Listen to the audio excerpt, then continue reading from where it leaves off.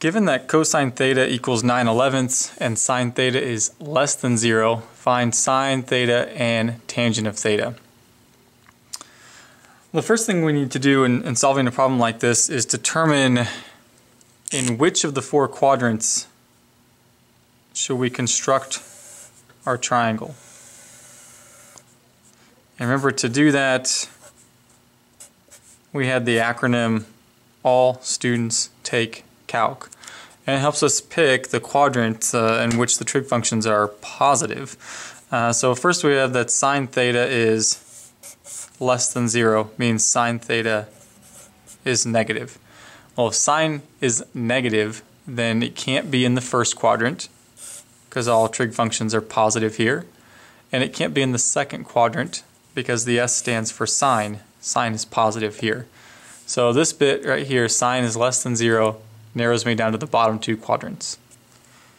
Well, now I have to deal with the cosine. It says that the cosine is 9/11, and for right now, let's not worry about 9/11 and just worry about cosine being positive.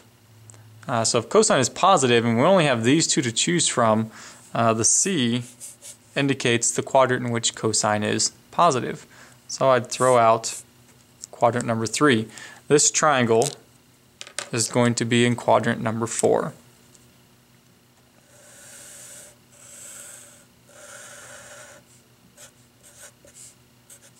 So like that. Okay, at this point we can label the sides of our triangle. For the labeling purposes, we'll just use the fact that cosine of an angle is equal to the adjacent over the hypotenuse. So that means the adjacent edge of this triangle is 9. The hypotenuse is 11.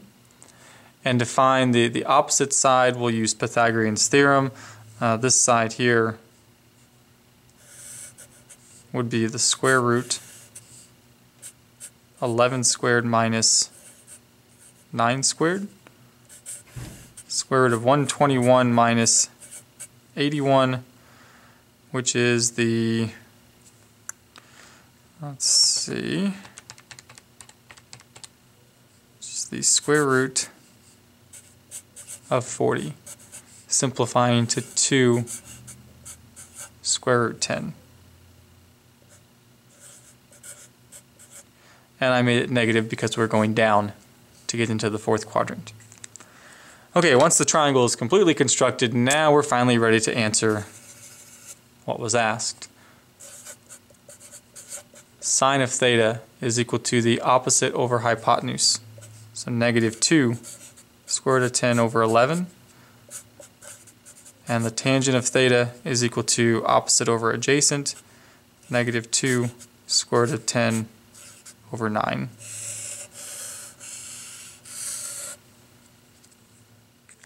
Next question asks us to convert the angle 79 degrees, 26 minutes, 42 seconds from DMS to decimal degree form, and be sure how to set up the problem. The reason why I'm asking you to do this and to show your work is because I don't want it done just solely on the calculator. Let me show you kind of how we could do that on the calculator. 79, and right here above the apps button it says angle, so I go into angle and I grab degrees. So 79 degrees, 26, I go back into angle and I grab minutes, and then I want 42 seconds. The seconds you actually find right above the plus sign with the alpha key. And there's the kind of the quotation symbol. So there's my answer, 79.445.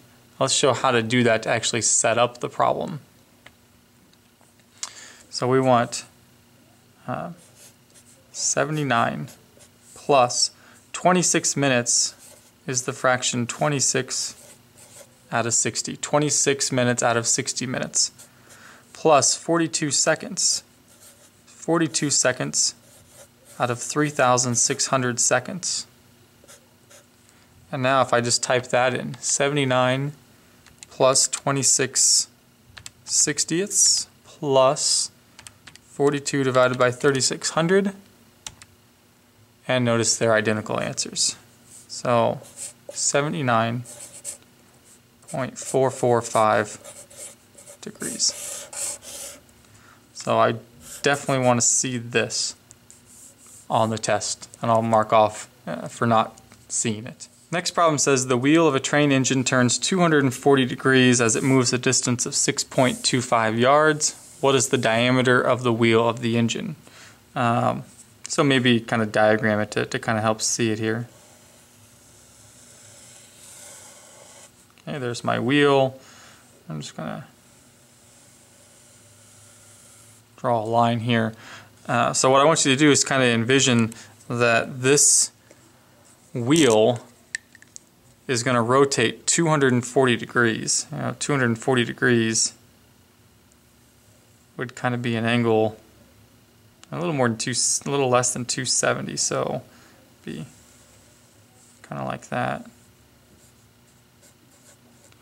And what's going to happen is this wheel is going to rotate 240 degrees, and as it does, it moves a distance of 6.25 yards, and it'll end over here. Okay, so the question being asked then, what's the diameter of the wheel of that engine? Well, it's important to realize that this 6.25, what it is as the circle rotates onto the ground here, that the outer edge of the circle is landing on the ground. This 6.25 yards is an arc length, and so this is kind of this is an arc length problem. And so we have a formula that relates the arc length and the radius of a circle if the angle is given in degrees, as it is here. And that formula is S. S is the arc length. S equals pi times r times theta divided by 180. Now that would be the same. We're asking to find the diameter, which I can find through the r. If I know the r, I can just double it. So the r, solving for the r, I'd multiply the 180. So S times 180 divided by pi and the theta. And we're ready to plug in and compute this out. So the S is 6.25 times 180 divided by pi times the angle, which is 240. So let's do that here.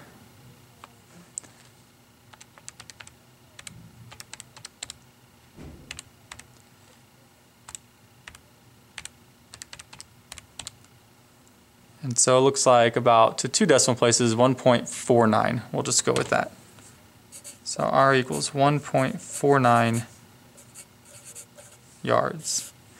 Now that's not the answer to the question. The question wants to know what is our diameter. So we know, of course, that one diameter is equal to twice the radius. So 2 times 1.49, and our diameter is 2.98 yards. Next, from a 120-foot building, you sight a hot air balloon at an angle of 31 degrees elevation. Horizontal distance from the tower to the balloon, I guess that shouldn't say tower, it should say building.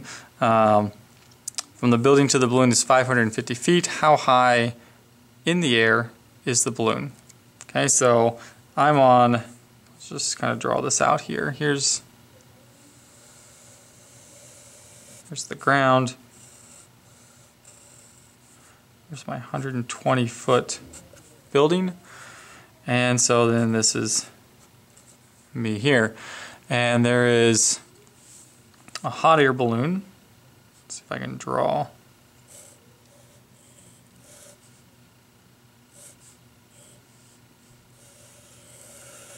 Okay, there's my hot air balloon. And so let's see. At an angle of 31 degrees elevation from where I'm at, I spot that hot air balloon.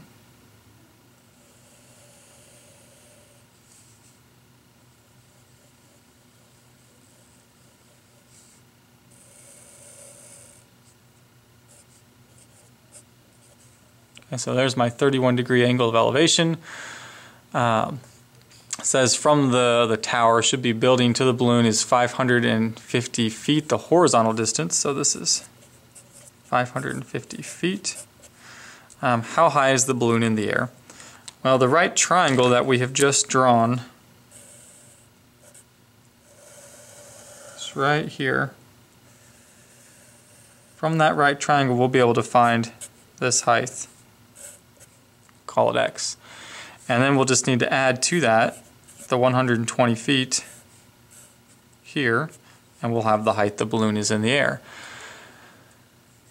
So let's see, the x is on the opposite side, the 550 is on the adjacent side, so I can find the x with the tangent equation. Tangent of 31 degrees equals opposite x over adjacent 550. So x equals 550 times the tangent of 31 degrees.